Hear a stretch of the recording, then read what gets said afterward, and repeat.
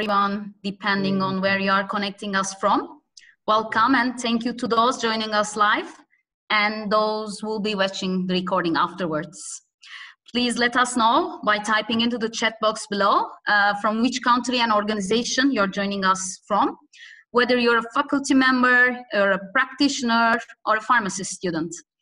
I would also like to warmly welcome our speakers and our moderator, whom I'll hand over to shortly. My name is Nilhan Uzman. I'm a pharmacist trained in Turkey. I'm the lead for education policy and implementation at FIP, working closely with the education community in global pharmacy, including pharmacy educators, pharmacy schools, students, and young professionals. I'm leading FIP's UNESCO UniTwin program. FIP UNESCO UniTwin program was established in 2010 between FIP, University College London School of Pharmacy, and UNESCO. The FIP UNESCO UniTwin program was the first ever in the field of higher education for health professions and the first for global pharmaceutical education. It is currently led by Professor Ralph Altieri, FIP UNESCO UniTwin Director at FIP. Professor Altieri will be moderating today's webinar. The FIP UNESCO UniTwin program seeks to advance research, training, and curriculum development in pharmacy education by building university networks and encouraging inter-university cooperation worldwide. It has a particular focus to promote gender equity and empower of women in science and education to achieve their full potential. It is a platform for FIP to implement the global pharmaceutical education and workforce strategies.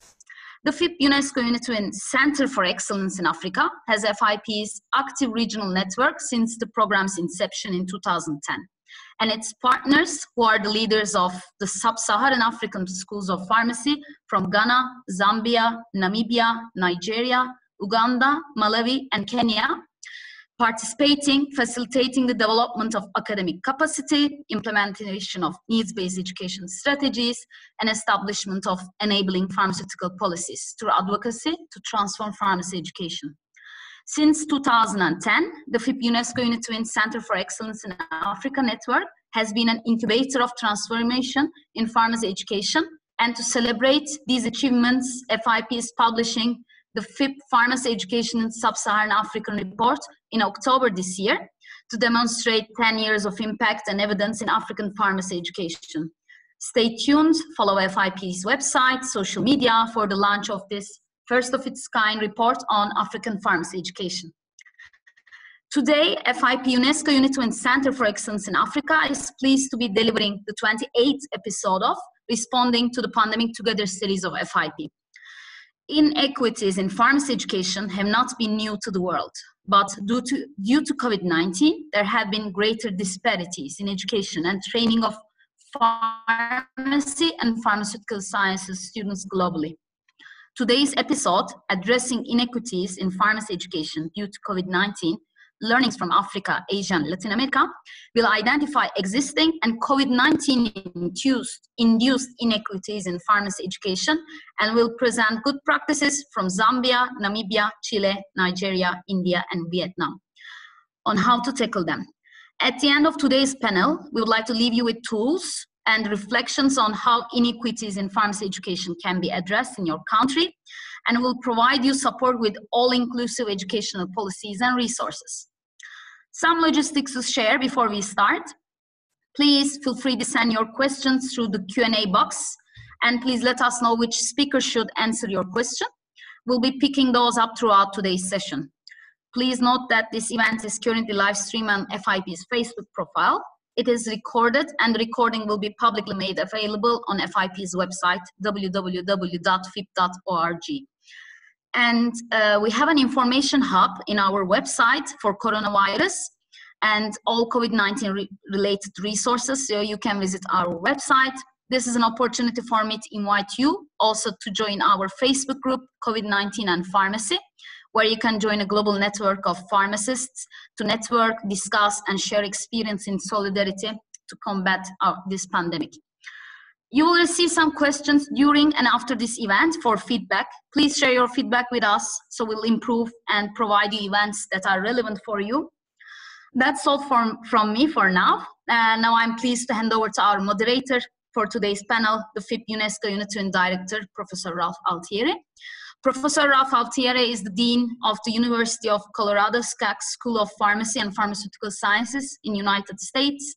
Within FIP, he is the interim chair of FIP Education, as I mentioned, director of FIP UNESCO Unitarian Program, immediate past president of Academic Pharmacy Section, member of FIP's Academic Institutional Membership AAM Advisory Committee, and FIP AIM Leadership Program Task Force and FIP's Congress Programming Committee. Over to you, Ralph. Thank you very much. Thank you, Nilhan, and good morning, good afternoon, good evening to everyone on this Zoom call. It's my pleasure to serve as the moderator for this event, to welcome each of you and to thank you for joining us today. We're all familiar with inequities in the world, in our regions, in our countries, and perhaps even in our communities. And these inequities have many different root causes. Many are systemic in nature, and we need to do whatever we can to overcome them and create a better, more equitable and just world. As Nilhan mentioned, COVID-19 has forced these inequities to be front and center and make us painfully aware of what those inequities are. Certainly in the world of healthcare and pharmacy, these inequities encompass access to care, quality of care, public health capacity, leadership, workforce, and more. And for many in the COVID-19 pandemic, these inequities become a matter of life or death. Today, we're going to explore, as Nilhan mentioned, the inequities in pharmacy education, ranging from localized inequities in our own institutions to those that span the world, whether they arise from socioeconomic standing, race, gender, or disabilities of individuals, academic institutions, infrastructure differences, or policies that exist within our countries or even universities. So this session seeks to highlight how those inequities affect the process of pharmacy education and gain insight into good practices that can curb the negative consequences of these inequities from our colleagues in Africa, Asia, and Latin America. The format is a panel discussion, and it's my privilege to introduce our panelists at this time. All of them have both national and international perspectives on pharmacy education from their positions within their universities and schools, and in international organizations, including, of course, FIP. I've had the privilege to meet each of our panelists, with one exception, at their home institutions as part of my work with FIP. I welcome each of you to this event. Thank you for being a panelist, and it's great to see you again, even if only virtually this time, and I hope we can meet again in person in the not too distant future. So our panelists in alphabetical order, Professor Patricia Acuna Johnson from Chile. She is professor and director of the Masters in Hospital and Healthcare Pharmacy Management program at the University of Valparaiso, and is president of the National Autonomous Corporation for Certification of Pharmaceutical Specialties. She's a member of FIP's academic section and is one of the leads of the Workforce Development Hub within FIP on Workforce Development Goal number 1, which is academic capacity, and is executive secretary of the Pan American Conference for Pharmacy Education. Welcome, Patricia. Professor Suresh Bhojraj from India. He is president of the Pharmacy Council of India, which is responsible for steering pharmacy education and the profession of pharmacy in India. And he's also a member of the Indian Association of Colleges of Pharmacy. He serves as pro-chancellor of JSS University in Mysuru, India, and also is an international commissioner of the Accreditation Council of Pharmacy Education, headquartered in the US. So welcome, Suresh. Ms. Jenny Lates from Namibia. Jenny is a pharmacist and lecturer in the School of Pharmacy at the University of Namibia. She worked for 16 years in Namibia's public health system before joining the university. She's responsible for undergraduate research and experiential learning at the pharmacy school, as well as the Masters of Clinical Pharmacy program. Although I have visited the University in Namibia, I didn't have the pleasure of meeting her until I met her on this event. So welcome, Jenny, and it's good to meet you. Dr. Derek Munkombwe from Zambia. Derek is a pharmacist and a lecturer in the Department of Pharmacy in the School of Health Sciences at the University of Zambia. He holds a PhD in pharmacy and has a strong background in pharmacy education. He is currently the lead person for the FIP UNESCO UniTwin program, Center for Excellence in Africa, and the Needs-Based Education section. Dr. Nguyen Van Hung from Vietnam. Dr. Hung is Vice President responsible for graduate education, research, and international cooperation at the Haiphong University of Medicine and Pharmacy, and is the founding dean for the Faculty of Pharmacy. He's a board member of the Asian Conference on Clinical Pharmacy and a member of the Asian Associations of Schools of Pharmacy. I had the pleasure of meeting Dr. Hung when I visited his university for the 2016 annual conference of the Asian Association of Schools of Pharmacy. Welcome, Dr. Hung. Ms. Allison Williams from Nigeria and the University of Port Harcourt. Allison is chairperson of the pharmacy education at the International Pharmaceutical Students Federation, IPSF, the leading international advocacy organization representing over 500,000 pharmacy students, with the aim to promote improved public health through the provision of information, education, and networking opportunities. It's a pleasure having you with us, Allison, to share the student and the young pharmacist perspective on these inequity issues. And I might add, it's a pleasure working with Allison in our UniTwin program in Africa. So those are our 6 panelists. We have several areas for them to explore. And I will start by asking the first question, which will be posed to each of our panelists.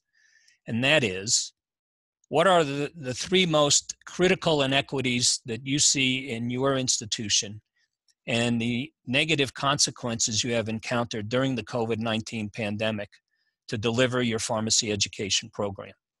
And for Allison, we'd ask you to respond to this from the student perspective and how that has affected you in receiving your education. I'll remind each panelist you have 4 minutes to address this first question before we go on to the next ones. So I'll begin with Dr. Suresh. The floor is yours. Thank you, Ralph.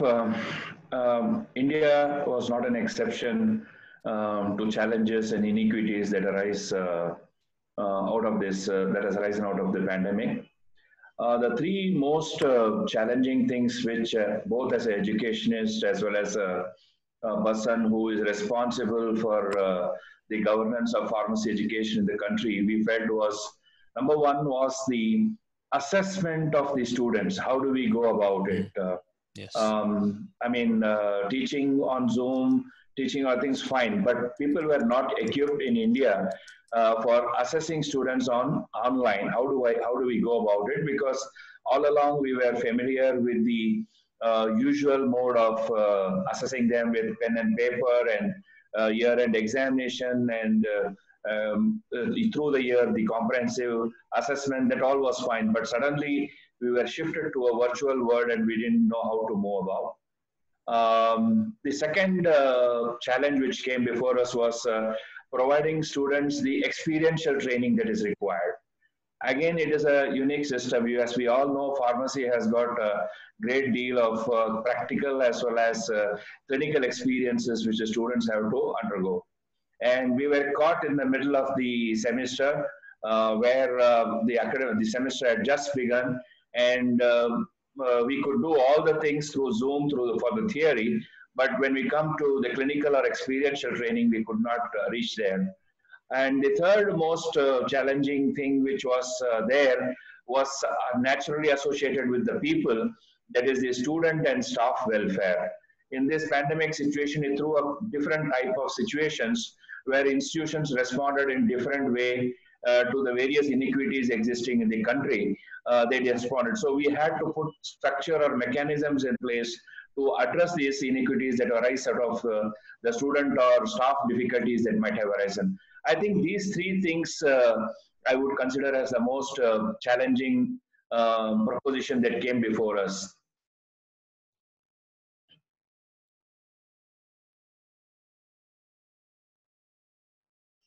Yeah, I was muted. I was muted there for a minute.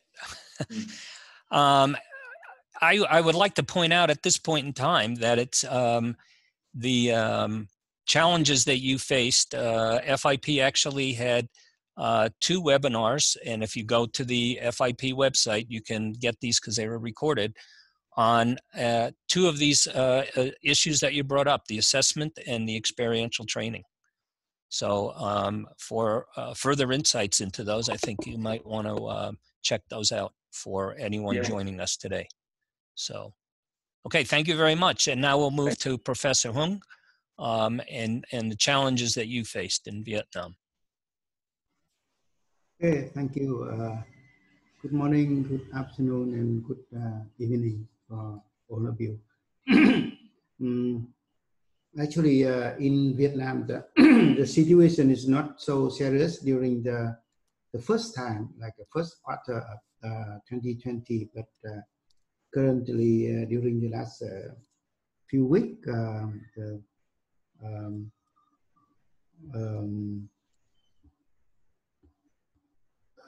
the problem become a little bit more serious in terms of COVID in Vietnam. So there are, I have to say that the first challenge, the first difficulties is that we have to move from direct lecturing to online program. So we teach online, so it limits students to meet with the lecturer, and also some poor students, maybe they have a limited access to the lecture compared to the other. So that's one challenging.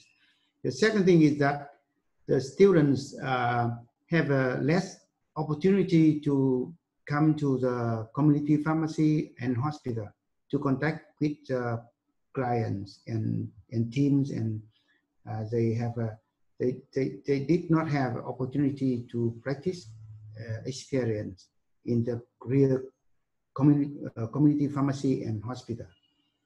And the third one is that we limited ourselves to invite professors from other country, and also we normally every year we receive some students from other country to come to Vietnam to practice pharmacy, and also we send our lecturer and student to the other country to practice pharmacy, like Korea, Canada, in Thailand. But now we cannot do that, and also we cannot invite and welcome the professor, our friend, to come to Vietnam to give lecture on pharmacy. So that is something very challenging, and for us right now, and during the last I think 6 months, and we don't know when we can work again normally, as normal. So that's all for me from Vietnam. Thank you. Thank you. Thank you, Professor Hung. I would like to just, we have a few minutes here to stop and ask a question for both of you, because you both brought up the experiential component of your curriculum, and then the others might respond to this as well. Was that because the community and the hospital sites were not accepting students, which is what we have experienced in my world? Actually, both the university and the hospital trying to reduce contact because we are preventing from COVID-19. Actually, if we try, maybe the community, the pharmacy and hospital, they may receive students, but with hesitation, and that's why to be safe, we try to stop that activity. Okay, both for the student and also for the health settings. Yes. Yes. And Dr. Suresh. Yeah, we had 2 situations. One was basically most of the students were away at their homes, because when the pandemic started, the universities closed down, and asked the students who were not willing to stay in the hostels or residences to move away to their homes, Right. which was far away from the practice sites where they were. So that was the first challenge for them, like they had gone back to their hometown. And second was naturally the hesitation to go to a healthcare facility or wherever the healthcare is being provided, for the worry of contacting a patient who may be having a infection and then become a part of the whole. Even if we give protective wear and all those things, but risking for the purpose of only learning, I think it was not considered wise. If it was question of providing care, one can understand that such protection is given and person are engaged in the purposes. So I think these two reasons basically kept the students away from having the experiential education. Yes. Okay, thank you. And we're going to move on to Allison, our student now, and she can give us the student perspective on these issues as well. Allison? Thank you very much, Ralph. And just to thank Dr. Sharaj and Professor Hong for sharing their perspective on these. Their inputs have actually reflected some of the findings that IPSF discovered during the global survey to kind of assess the extent of this COVID-19 pandemic on pharmacy education of students.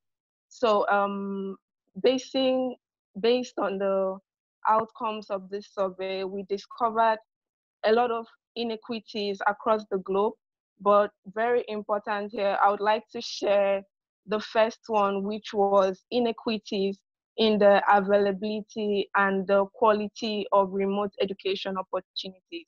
So we have that based on this survey, 99% of pharmacy students across the globe had their education affected due to the COVID-19 pandemic. However, only 69% of the students had the opportunity to continue their education remotely, which means to a great extent, a good percentage of students had no available opportunities for this remote education, showing inequities in their learning experience, the gap, the lab time, and we have to think from the perspective that these students today are the future pharmaceutical workforce, and they will be expected at some point to deliver life-saving pharmaceutical services in these regions of the world where they are not able to get learning at this point in time. So this may lead to shortage of adequately trained pharmaceutical workforce in those regions. Another inequities that we discovered, which is also really important, was for those that were actually receiving the remote education. So what was the quality of this remote education? Based on the survey, we discovered that a lot of students actually had issues with the asynchronous approach to learning. And this was very obvious because of the lack of student interaction with the faculty and the professors, and they actually found it difficult to understand and to focus. Keeping in view that pharmacy profession is a scientific profession as well as a patient-facing profession, the COVID-19 pandemic has created a lot of inequities, trying to adapt to the blended approach of learning, the theory, the practical, the experiential learning. This should actually run concurrently to ensure that the students get the good learning and understanding they have. However, these imbalances in the availability and the quality of the remote education is quite unfair to the affected students.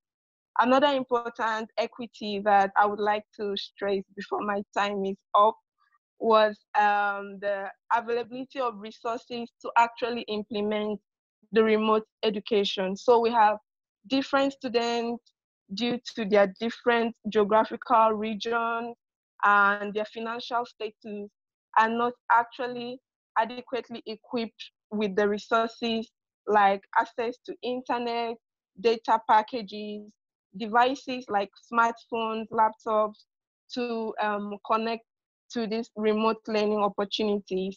And additionally, resources like even having a conducive learning environment, which Dr. Sharif has already mentioned. All these affect their focus and understanding, and imperatively, we believe that this will, to an extent, have futuristic impact on the pharmaceutical workforce of the students in that environment. We are also concerned that this might lead to brain drain in the future, and there are really inequities that are a concern to us. Thank you very much.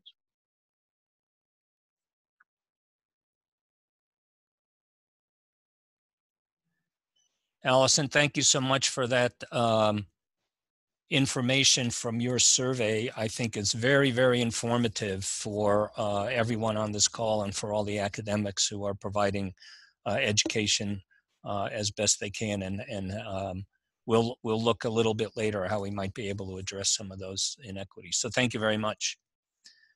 Jenny, your turn from Namibia. Thank you, Val, for this opportunity to share our experiences from UNAM School of Pharmacy. Inequity is an issue of national concern in Namibia, given that the country's history of apartheid, which only ended at independence in 1990, caused a lot of inequity. So Namibia's got one of the highest levels of income inequality in the world. And the University of Namibia aims to provide quality training to reduce these historical inequities. Face-to-face education was halted nationwide in mid-March, and all of the UNAM teaching was moved online to the Moodle platform. Luckily, the School of Pharmacy, we were a bit ahead of the game because we'd already decided that all of our modules should be taught with blended learning. So we had started putting all of our courses up on Moodle, and we ran 2 trainings. We'd already run 2 trainings for lecturers before the lockdown began. The most critical inequities that we experienced during the first semester, and they will continue during the second semester, are related to the students and their access. As Alison was mentioning, that there's such a difference in what students are, the resources that students have. The main one that we had was students, they had returned home, the same like in India, that they had gone back to their homes, they'd left their campuses, and they had trouble accessing internet. UNAM had provided all students with internet dongles to increase their access to internet, but a lot of our students live in very rural areas where either the dongle didn't work well or didn't work at all. So this was a big problem for them. This resulted in students who did have access to funds buying packages with another internet provider and using their own money so they could access the internet. But you can imagine those who didn't have any access to additional funds were then struggling. So they had to, by any means possible, try and access the internet in order to continue their learning, such as going to family members' workplaces. And then if something was happening in the evening and the workplace was shut, it was a major issue. The second issue, again, was with the students, as many of them didn't have a suitable device for accessing the internet. Even if they had even if they were able to get internet access, the device for learning was not there, whether it was not having a laptop or a tablet, and some students not even having a smartphone or no phone at all. Then some students had these devices, but they didn't have any electricity in their house. So it doesn't help to have a device and internet access if there's no power in your device. So that is another big problem. And the way that we got to find out about all these, I ran a survey of all our Bachelor of Pharmacy students within about 3 weeks of going online with our learning so that we could see what was happening and find out if students were having problems and trying to address those problems as best we could, assisting with computer problems or problems with the Moodle system. We also had problems with experiential training, but we managed in the end we have 4 placements in our BPharm course, and 2 of them were due to happen in June. We actually postponed them up till July, and we managed our students to go out on their rural placement, which is their first placement in district hospitals, public hospitals. They went for 2 weeks each. And the industrial placement, normally the students go to across Africa to different manufacturing companies. Obviously that couldn't happen. This time we managed to organize, do some hands-on training in our labs, producing different formulations, as well as visiting the National Medicine Regulator and Quality Surveillance Laboratory of the Ministry of Health, and visiting one packaging company. So we did manage to get experiential training in. But those are our main issues. Thank you.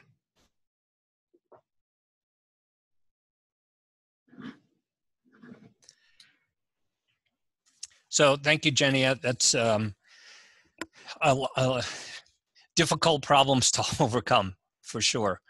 But thank you for that insight from your part of the world, and we'll come back to a little bit more of how we might address some of these. So Patricia, Chile.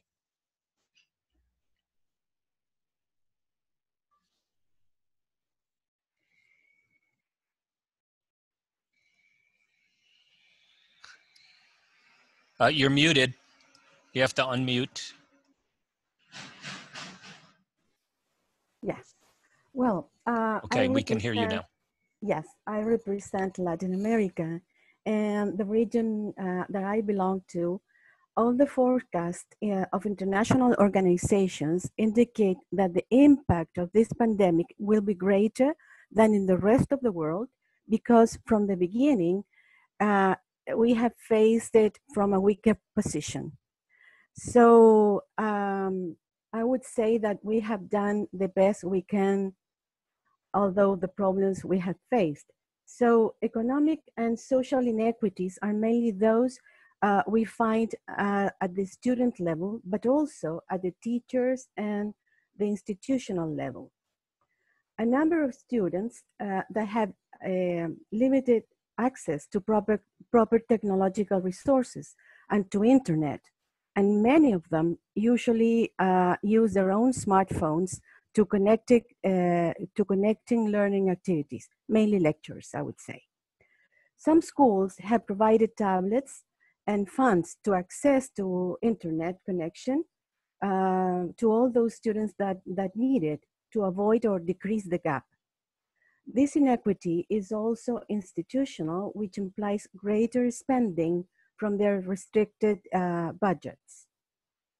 The second critical inequity is that only a limited number of higher education institutions in Latin America count on adequate platforms, electronic platforms, for undergraduate e-learning activities, nor have appropriate technical teams, or at least enough people to provide the support that teachers need for the use of ICTs. This is a very important issue if we want to assure quality of pharmaceutical education. Some universities were well prepared in managing platforms and using e-learning platforms and methodologies before the start of the pandemic, but others had to do it on the run with different results. Lastly, but not least, gender inequity is one of the most important to mention in this session. About half of our students are women, and some of them are single mothers. Whether they are or not mothers, more often they have jobs to help them to make their living and pay their necessities. During this period, they are not working and have to take care of their children. daycares are closed, for example, and also of home duties and studies. This is a cultural issue, by the way. So a lack of support mechanisms is also an important issue, and mental health is needed to address. This is what I have to mention about all the problems in our countries in Latin America.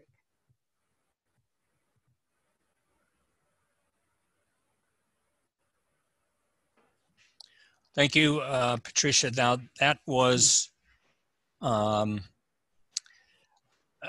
really good assessment of the gender inequity issues that we haven't heard from yet, but I'm sure they've existed in all programs and we've experienced, not just for the students, but for the faculty as well. Yes. So, and I'm sure you've had that issue also. So yeah, maybe I identify we can, myself as well. Yeah, yes, we can revisit that issue a little bit later as well. So Derek, Zambia. Thank you so much, Ralph, for giving us an opportunity from Zambia as well to share our experiences regarding the inequities that our students, farmer students, are facing in Zambia. I would like to state it from the outset that teaching and learning activities at the University of Zambia for the farmer students are conducted through the Moodle and the Astria e-learning platforms. And what that means is that for students who are not registered or fully registered with the university, and able to access these learning platforms through the university website. So there are three prominent inequities that our students are experiencing. One of them is that some students come from rural areas where the internet access is erratic. So students are unable to access the learning materials and participate in the learning activities such as tests and assignments. But what the university has done, the University of Zambia has done, is to engage the mobile phone service providers to introduce special internet access plans, which are meant to increase the internet accessibility and reduce the costs of, associated with the internet use. Then the second inequity is that some students are unable also to do certain components of the courses that require hands-on, like others have already mentioned, in terms of experiential learning. So students are unable to do laboratory experiments. They are unable to do clinical clerkships, and so on and so forth. So what has been identified is that for the final year student especially, if they do not do their clinical components or attachments, then it will be very difficult for them to graduate. So what the Ministry of Higher Education in Zambia has done is to take a practical step. Since Africa and Zambia in particular, initially was not so much hard hit by the COVID-19 pandemic, the ministry decided to use the measures that are in place to enforce them and make sure that our final year students, they open the classes so that they can interact with the teachers physically. And so in Zambia, those classes that are in the final year, in the examination classes, they have opened and they're interacting with their teachers practically. The third thing is that it borders on gender also, is that some students find it very hard to write tests and quizzes online. Why I say that it bases on gender is that female gender, when schools are closed and they are they are learning from home, they are given more house chores than the boys. And this makes it very, very difficult, especially when it comes to write tests and quizzes. So these students are always behind the schoolwork that they are expected to do. What the university has done in this regard is to arrange for online training for some of these students who are lagging behind, so that if they need extra orientation beyond what they already know, they are assisted. And also there has been some support teams designated to resolve some of these challenges that students are facing. So those that are behind, the schools, respective schools are able to follow up with those students and help them so that they can catch up with work. Thank you so much.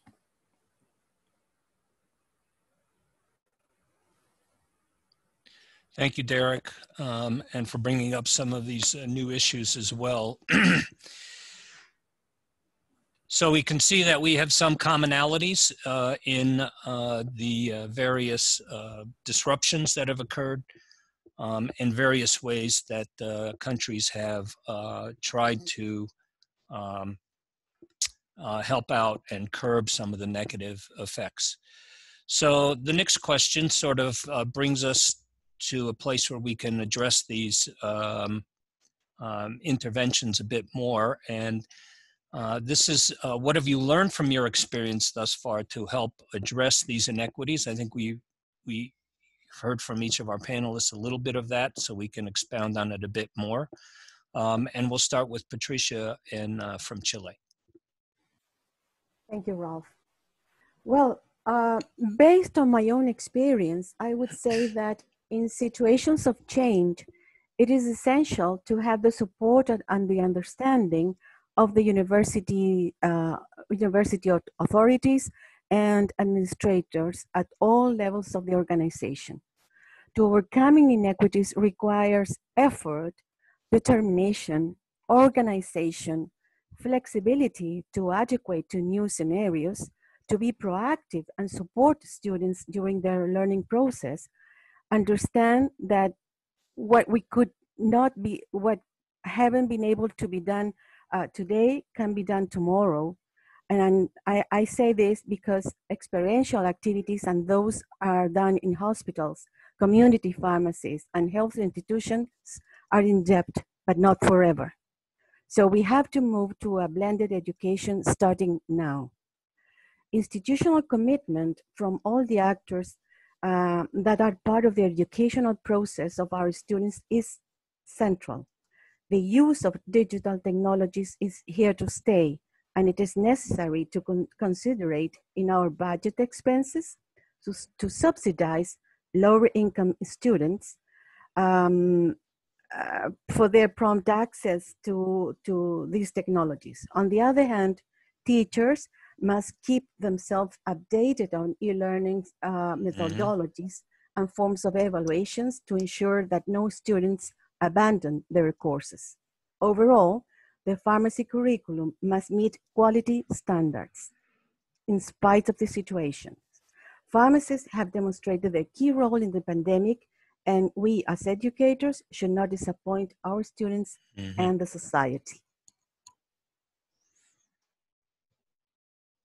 Okay. This is it. I would agree. Those very good points that you made there.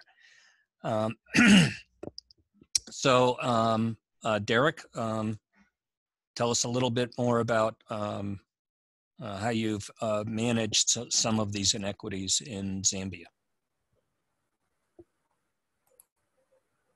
Thank you, Ralph. I think we have learned quite a number of lessons during this time of COVID-19. Some of the lessons that we've learned is that actually we assumed that probably most of the students will easily afford some of these electronic gadgets, but we've learned that not all students have electronic gadgets to access the e-learning that we have rolled out. And we are busy looking at ways on how these students can actually be helped. The other thing that we've learned is that not all students actually are registered, like I mentioned much earlier. They are meaning that they cannot access the Moodle platform that we are predominantly using in our university. And so what we have done is to use alternative platforms. And we have utilized so much of the Zoom platform because this one, even when a student is not registered, they will still be able to attend class. What it is in our setting is that students will come to the university, but they will be given a period of time in which to register.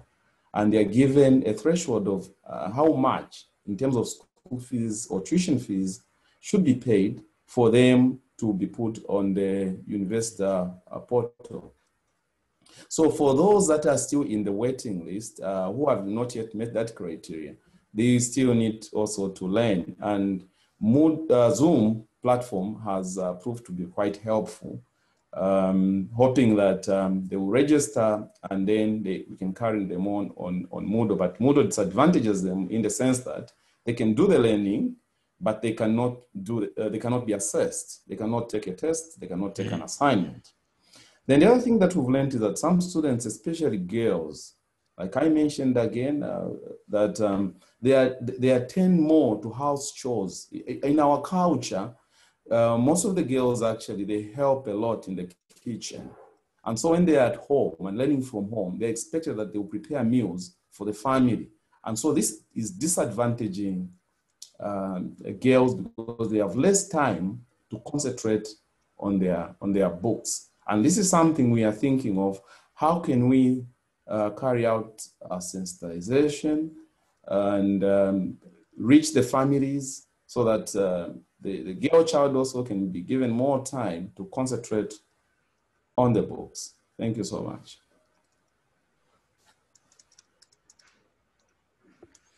Okay. Dr. Suresh. Yeah, thanks, Ralph. Here in India, I had a different type of challenge also, along with finding solutions for it, because as the president of Pharmacy Council of India, I had the responsibility of not only managing my university where these inequities be addressed, but nationally address it.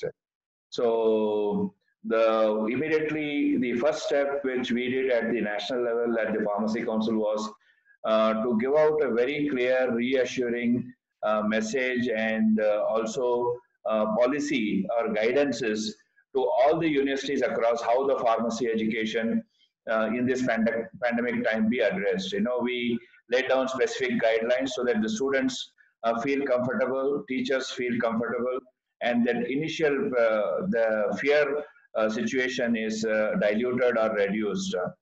So we did that immediately as soon as it was early March when it started all in India. We said, no, let's put something out before, based on what happened in experiences in the US and other parts of the world. We said, let's not wait for things to happen and decide, let's put the things in place. So that reduced the panic situation. And we gave solutions also. When we knew assessment, we said, you can have the assessment whenever the time permits. Don't look at the rigid calendar where you have to complete. Try to find blended mode of assessments, some in person if it is possible. If not, go on an online mode. Try to work out ways which can ease the ease and make comfort for the students and teachers to do the assessments. Similarly, in experiential training, we encourage the faculty and students to be innovative and go on two modes. One is they can get their experiential training in whichever hometown they are. They can go and register if their hospital or their pharmacy permits them to get their training. We were okay with that. Otherwise, it was earlier, they should go only to an approved center to get their training. Now we let that relax and tell you do wherever you are, you try to gain the experiential training and try to gain the skills that is required under the mentor, and let it be coordinated with the faculty who is teaching you along. And lastly, we did was we encouraged a lot of young teachers to innovate bring out simulation videos which they would like to share with the students. And we conducted a couple of webinars also for the faculty on how to engage students on what you call as practice schools by online method. How do we do online clinical experiences by OSCE and other modes that are required. So we try to address these solutions also giving. And just now in the this last meeting in the council, we took the decision even to give them. We have negotiated with some of the platform providers to make accessible to all the students and institutions across the country, at least for a period of 3 months or 6 months, these platforms free of cost to the institutions to learn, do their clinical experiential training or recording the data and information that is associated with it possible. So we facilitate at each stage to address these inequities. But the major challenge which we feel is going to be there is when the campuses reopen. When it happens, we do not know, but when do they happen? How are we going to address it? So that's the vision which we are now working on. How do we reduce challenges for the teachers and increase the safety for the students and staff? This is the thing. Regarding the student and staff welfare, which I addressed briefly, as you all know, when there is a lot of resources are tied up, the first thing every organization tries to do is to reduce the human resource cost. They do not worry about anything else. They want to reduce the human resource cost. So we had to again put out our message to all the institutions not to be so focused on resources only. And this is the time to give and not to take, and try to be more considerate.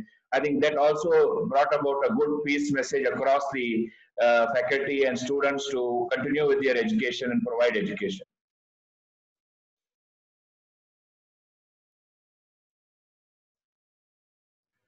Really good insights there, Suresh. And I just want to point out one thing that you said that I think is really important, and that is the innovations that the faculty have done on the fly while they're learning and the students are learning, and they've really innovated for online education. Probably things they didn't think they could do, but they did. Yes. And we owe a great debt of gratitude to the faculty for stepping up and doing that. I think that's a really, really good point. And I think the other factor of guidance from the top down to help this fear factor issue is very, very important. So thanks for those insights. Thank you. We'll go to our last area for our other three panelists, and that is what might be some possible collaborations or partnerships between other universities or countries that might help address some of these inequities. And we'll start with Jenny Lates from Namibia. Thank you, Ralph. The UNAM School of Pharmacy was able to continue teaching more smoothly than some of the other faculties in our university because the school, since its inception, has actively pursued opportunities to integrate technology into all levels of our pharmacy training. This has involved innovation, but also outside support. For example, by means of his work with FIP, our founding associate dean, Prof. Rennie, became aware of the MyDispense software.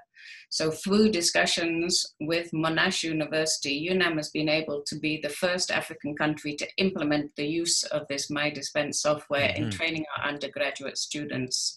And we greatly appreciate the support from both FIP and especially Monash University, who continue to support UNAM's use of MyDispense for free. Another example is the school's collaboration with Strathclyde University, which allows our students to learn using their virtual pharmacology suite so that they can have a real experience with pharmacology that can't be done hands-on in our university. Based on our experience in UNAM, I believe that the building relationships between schools of pharmacy across the globe can be a key way to reduce some of the inequities in pharmacy education that we currently see.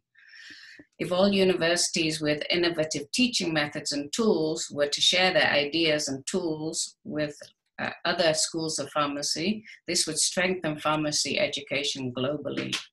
And I feel that FIP is ideally placed to assist in identifying suitable, useful and innovative pharmacy education tools. If FIP could maybe host a page on their website giving details of these different tools and links to which university owns them, this could maybe go a long way towards bridging some of the gaps that we have with current inequities. Thank you. Good suggestion there, Jenny.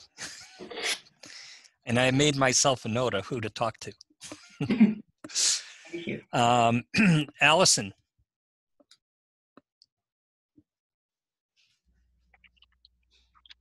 Thank you very much, Jenny. Those suggestions are really insightful, and it's actually one of my first points, which was also about best practice sharing and kind of virtual academic exchanges. So this can be like a possible collaboration between countries and schools of pharmacy, and they will partner to share resources, because it's really important to learn from what you don't know, get support from who you could get support from, because all in all, we are all one pharmacy, one FIP, we're delivering one pharmaceutical service. And I would really advocate and encourage this kind of collaboration. Also, additionally, understanding that these inequities are foundational issues, like institutional issues, and sometimes would require some policy changes and improvements. I would recommend joint partnerships for solidarity and advocacy during these times, as we are all sharing common issues, and having a common voice towards advocating for a change around these inequities can be really valuable at times like this. Then one additional idea and collaboration I was thinking could be a solution, could be to have a joint massive online open classes for School of Pharmacy. So as earlier identified, we have that some students actually don't have any opportunity whatsoever for remote education, so they are not learning at all. And if we could have inter-regional collaborations to host this massive open online courses, it would be really valuable to support the institutions which may not be able to host it individually, and at the same time train the pharmacy students globally. Thank you very much. Okay, so some good ideas there, Allison. Thank you very much. We'll move to Dr. Hung.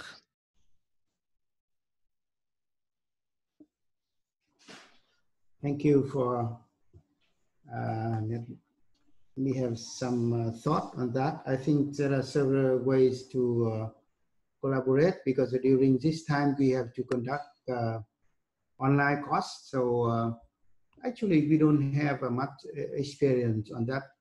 And then it would be much better if we can get support from better off partner countries.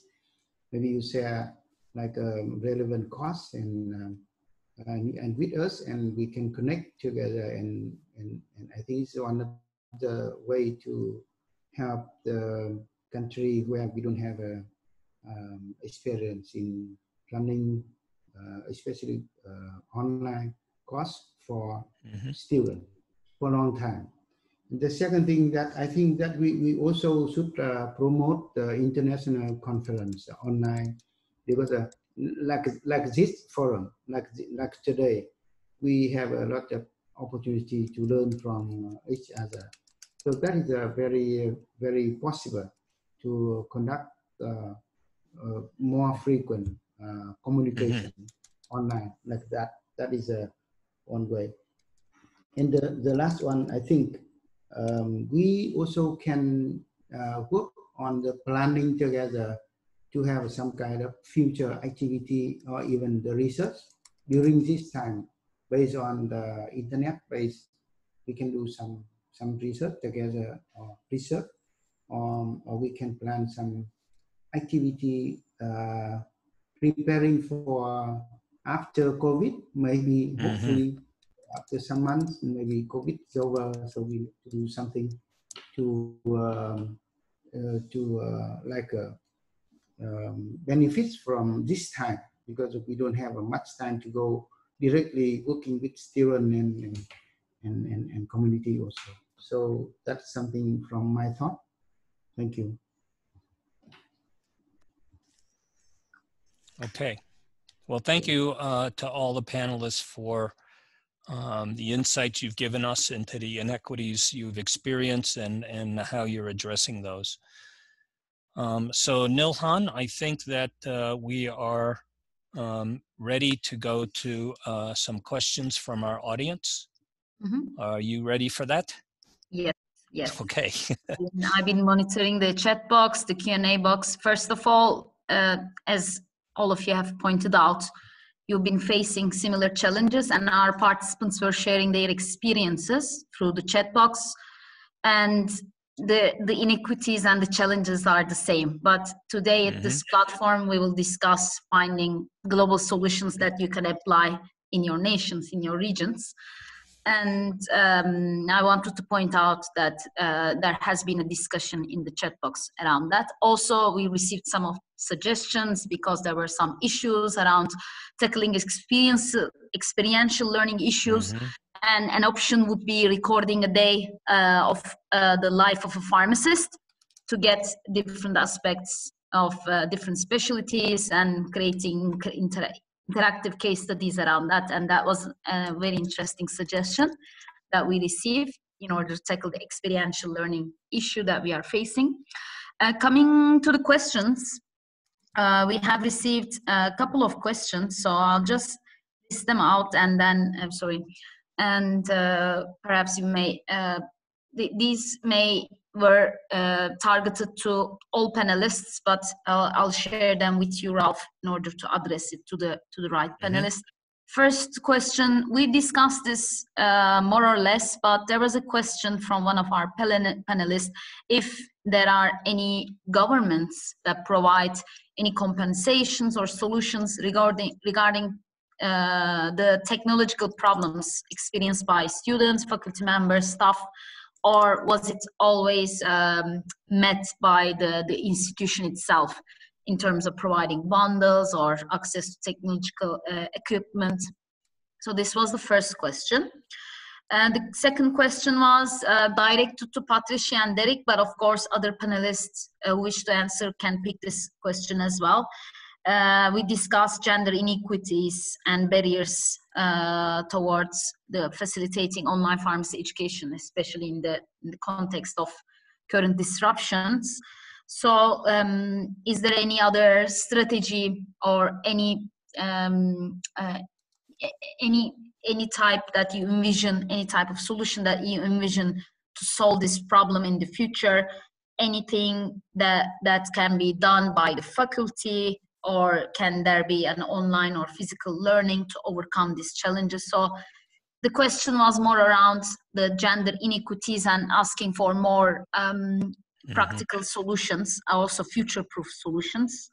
So this question was to Patricia and Derek.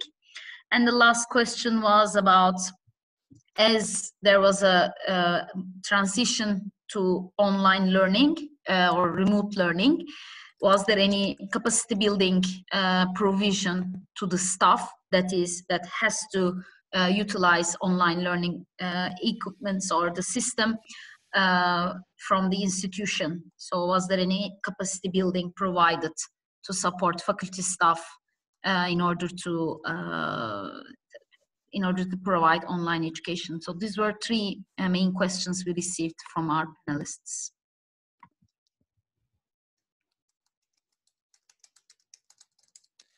Okay, so let me go to the gender inequity one and ask both Patricia and Derek if they could provide a bit more insight into some of the specifics of how they're addressing those problems, or maybe not what has been done, but what do you think should be done or can be done by the university or by your governments to address that?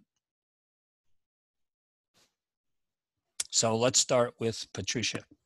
Okay, thank you, Ralph. Thank you for the question as well. Well, to be honest, I am very surprised that this issue of gender equity hasn't been addressed deeply enough in our institutions and in our schools. We are mainly women in our pharmacy schools. So usually I'm not in favor of positive discrimination about women, but nowadays I think sometimes it is necessary. It is necessary. I think what we can do, and we haven't done as yet, is that to improve the possibility of having webinars at different levels. I know that at a global level, and FIP is taking care of that, but also at a regional level, let's say Latin America or America itself, at a local level in our country, but also in our own institutions, because I think that we learn from others. So as long as we have many experiences from somebody else that is having the same problems, the same heading the same situations that we have been living, you get ideas, and you get, after all, you feel better as well. So I think we have at the institutional level, not only with webinars, but also with support, economical support during the lockdown, with online support and physical support afterward when this ends. So I can't imagine right now another idea, because limitations are because of the quarantine. But later on, I think, during this time, institutional support, online institutional support might be useful, but later on, being more active in giving and in taking care of this issue, and giving more support to our students, and as you said, to our faculties, women faculties as well. Thank you. Thank you so much. In addition to what Patricia has actually brought out, this is a very important actually inequity, especially in our setting here in Africa. As you may all know, is that in Africa, the issue of civic education in general, and probably gender education in general, is still lagging behind, and we need to work on this. And like Patricia said, even in our institutions, very little has been done to correct the situation concerning gender. The example that I gave was that of a boy and a girl coming from the same family, and then they reach home, and the girl is expected to go to the kitchen and prepare the meals, whilst the boy goes to either to the bedroom or elsewhere and picks books and starts studying. So really that is a serious disparity which must be addressed. And how this can be addressed, first and foremost, is to identify the most affected group. In this case, the girls themselves, The university has to put up some kind of a mechanism, reporting mechanism for the girls so that they are free. If they feel that they are not getting most out of the online type of learning because they are at home, I think they should report. There should be a mechanism of reporting to the system so that the system can take up such issues and then follow up and see how these vulnerable children can be assisted. We admit that we haven't done very well, but I think in addition to what Patricia said, we need to take up an active role and see how we can bring this disparity to a level where it's very minimal and students are able to learn in a convenient manner. Thank you so much.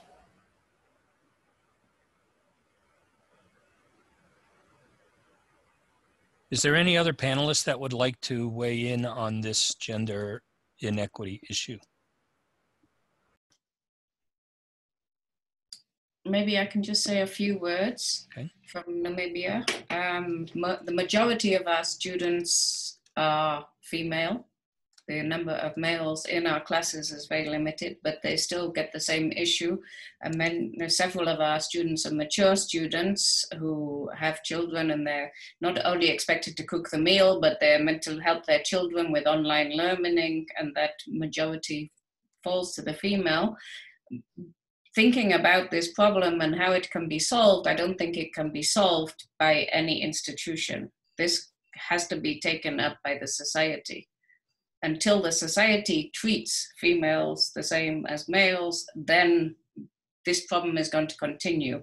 So you will have some of our female students, they are very strong and they put aside, they make sure that their learning doesn't get compromised. Mm-hmm. But if the female is not in a position to speak up in their own household, then definitely they will end up struggling between childcare, cooking, household duties, and then the last option when they're exhausted is then to go and do their studies.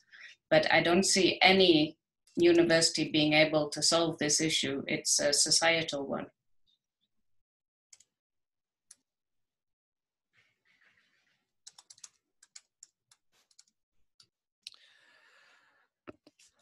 Okay, well, as I said earlier, I think this is an issue certainly for our students and their learning, but we also see it on the faculty side as well. And I think it's something we need to obviously pay more attention to. And I think that within the structure at FIP now, the WISE program, Nilhan knows more about that. I think this is an issue that perhaps they can help to address from different perspectives and maybe bring people together to help create innovative solutions to these issues.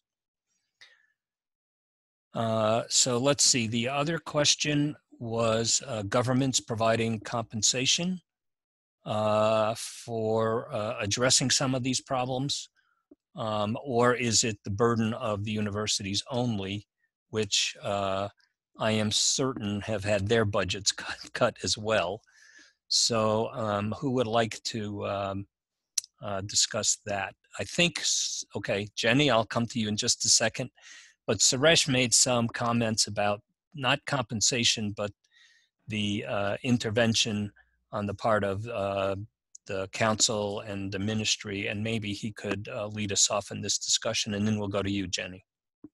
Can I just interrupt to just expand the question a little bit? While we were discussing the first question, we had other questions that might help the answer to expand a little bit more on the same topic about providing technological solutions to students. We were also asked whether this can be a role of the National Pharmacy Association, and also giving a perspective of the students that live in the rural areas, because they are the ones who are mostly affected by this issue. So the question has expanded a little bit. Okay. I don't know if the panelists would be interested in answering this perspective as well. Thank you. Thank you, Ralph. for putting this question towards me. It's a difficult one, but I'll try to address it as we are doing in India. Maybe it is there. See, it is challenging for universities to roll out any additional resources for them to strengthen the students' learning process. They would be able to provide the necessary infrastructure and teaching, learning to continue beyond their financial compensation to be given.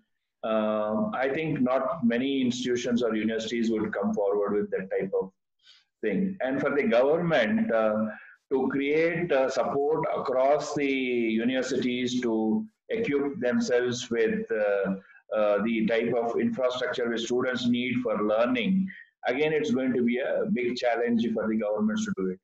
What we are trying to do is there any mechanism where we can create a national digital platform where even the institutions and students are able to access their learning and teaching to happen from that platform. So that's our exercise. And we are now negotiating with various such providers how they can give it free of cost initially to the students, maybe for 3 months or 6 months or whatever it is. And maybe when the pandemic passes over, the institutions can decide to subscribe and pay them. But right now it's for them to make it available, the things. Second thing, we would be, of course, we are not at address, but we would be looking at how the universities can cut the costs or the fees for the burden of the students. But we have not addressed that issue as such now, because we want the things to happen, let the universities move forward, open up, and then we can talk to the universities how they can reduce the burden of the students towards fees and compensation. So this is the way, as a council, we are trying to be a mentor both to the institutions, in the sense, encourage them to continue to provide education and not to pose difficulties. At the same time, reassure students not to worry, we will try to help you as much as possible and move forward. In the middle come the faculty who are facing the brunt from the point that they do not have resources. Suddenly, they were pushed from physical teaching to technological teaching from home. They are not equipped for that, so they had to use their own resources and do it. And at the same time, the universities may lay off or laying off in few places that faculty that we are not able to afford you to pay more compensation over the period of time, or even cutting their compensations. So these are the challenges. So we are trying to look at it, how we can address it. And we are getting back to the institution, trying to be a bridge. So this is how, as a government or a council, we are trying to address it at a personalized level. It may be difficult in all the countries to do that, but definitely, as was suggested by Nihan, that professional organizations like FIP or even the national level organizations can start advocating these issues to a level where the governments are expected to take certain decisions. Okay. Okay, Jenny, you had some comments you wanted to make. Thank you, Ralph. Regarding the issue of whether government is providing any support to the students, or whether it's left up to the institutions, in Namibia, the government has announced that they're providing support. Financial support will go through the Student Financial Assistance Fund to get laptops for students who don't have any resources. So that is in supplementing what the university is doing. The university already has agreement with one of the internet providers in the country, Telecom, and those are the dongles that have already been given to students, but they are not working so well in rural areas. So again, further discussions are going on with a secondary internet provider to try and address that. The issue of involving maybe the National Pharmaceutical Society in addressing some of these inequities.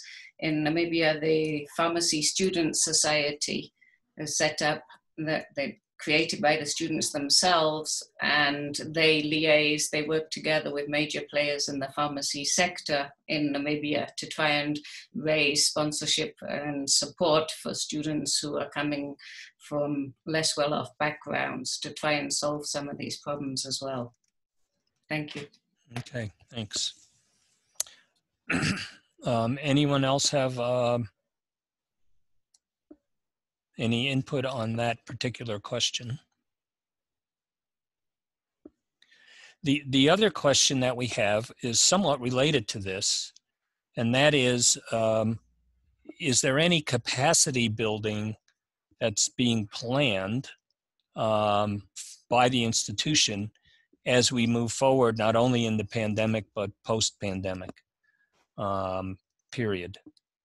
I think it's somewhat related to that first question. Is there anyone that has provide insights on that? Yes. Yeah, I think capacity building is what we are actually now working on, both through the institutions as well as through the professional organizations. We are now trying to help all the teachers and to be trained to get on to online teaching and developing resources, learning resources and teaching resources that can be available to the students when they come back. We are for sure knowing that even if the students come back to campus, it will not be 100% physical teaching. There has to be a blended way of teaching for some time at least more. So that means it requires more resources. So we are already encouraging them to develop learning resources that has to be available. And for that, whatever support is required, the council is moving forward and doing it. Great.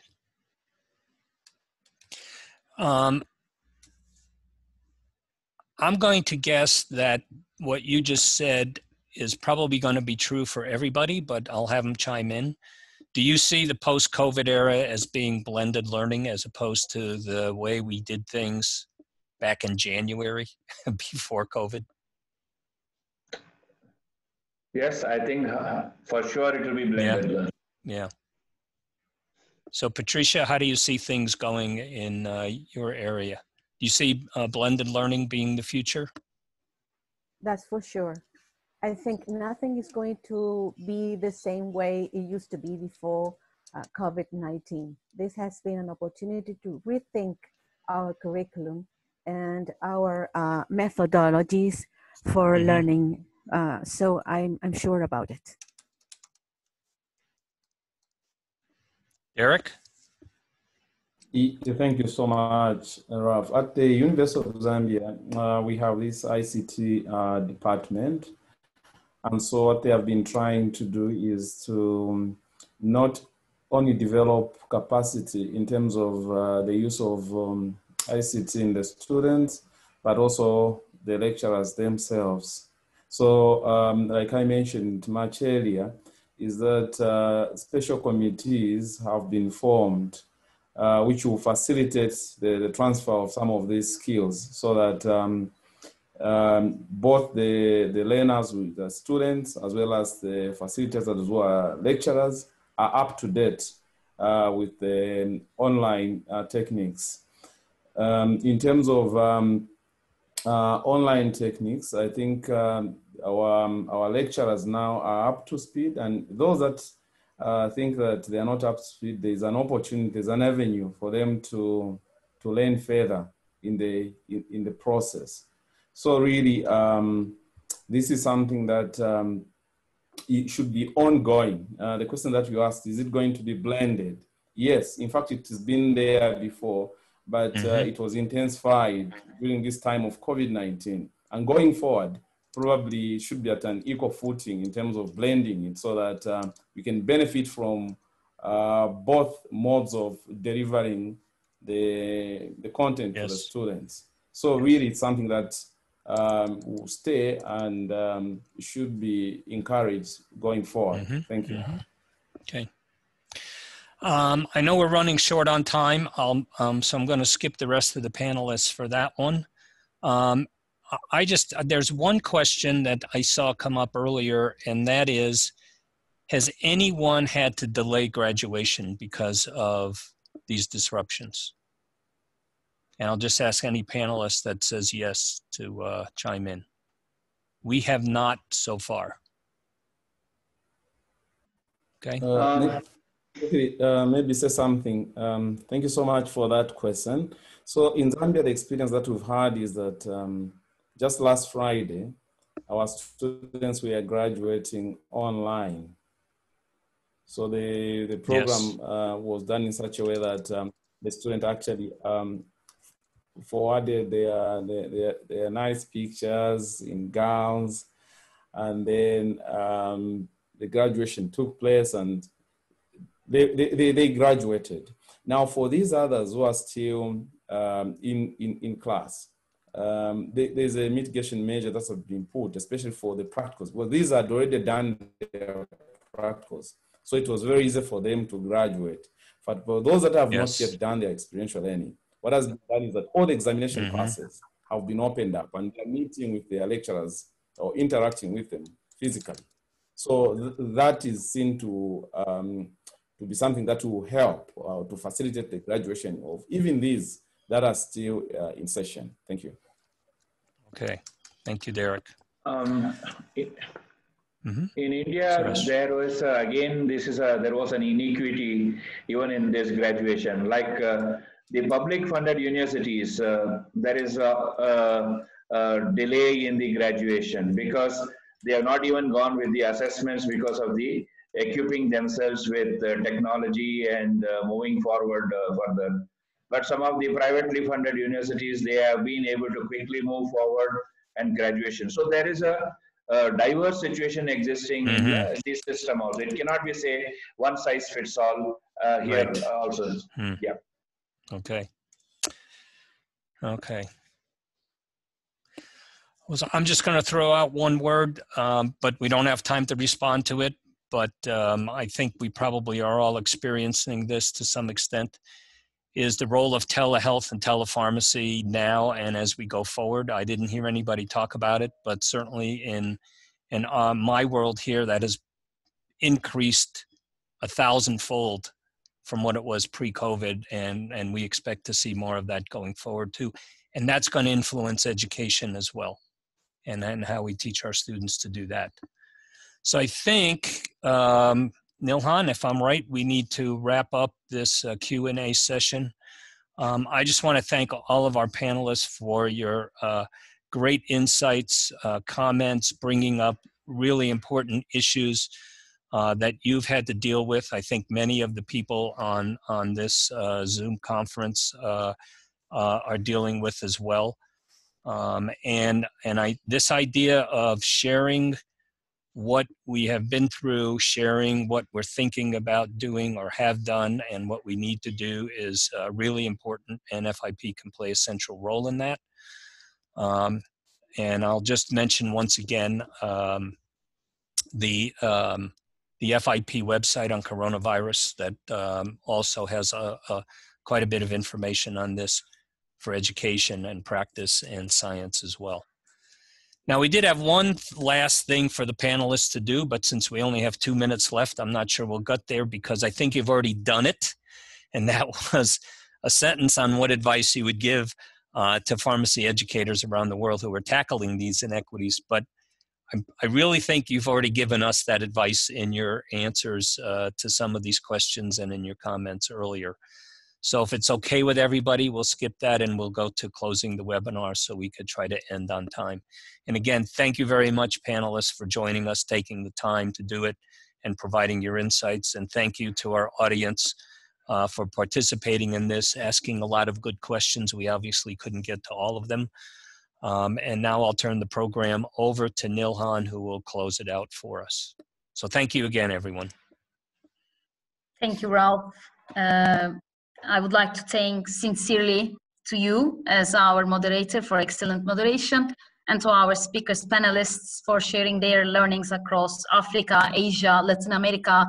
It's a great opportunity for us to connect all together from all these different continents at the same time, and also our participants are across the world. So this is a great opportunity to tackle challenges globally, because throughout the webinar, we noticed that we all have common issues And as we create this platform, FIP will support to have common solutions at a global scale. All the recommendations, all the messages you received, all the points that our panelists raised, we'll take them into an account, and we will tackle them, and we'll support the global education community. So we'll combat this pandemic and its consequences and inequities together. I hope we are leaving you with reflections on how to tackle inequities in pharmacy education in your country. And please watch our space, FIP space, for further support. We will be taking actions around that. Final messages, some logistics. The recording of this webinar will be made available at our website, www.fip.org, and it's also on FIP's Facebook page as it's currently live streamed. Please share your feedback through the questions we'll send to you soon, and we'll continue our digital event offerings based on your feedback. Your feedback is very important for us.